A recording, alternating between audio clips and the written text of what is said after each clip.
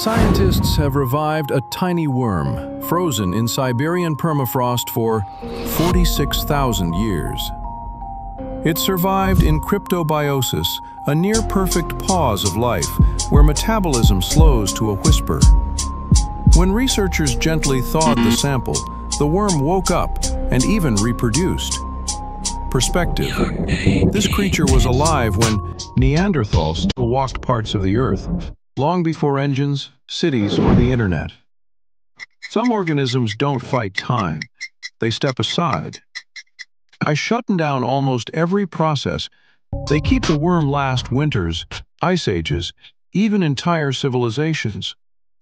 They like pressing pause on life, not for minutes or years, but for millennia. And then does this matter? Because understanding these extreme survival tricks could reshape medicine, from preserving organs to protecting cells during treatment. It could inform space travel, helping life endure cold, radiation, and time. And it challenges what alive really means, when life can dim itself to a spark, yet never fully go out. 46 millennia on ice, then life again.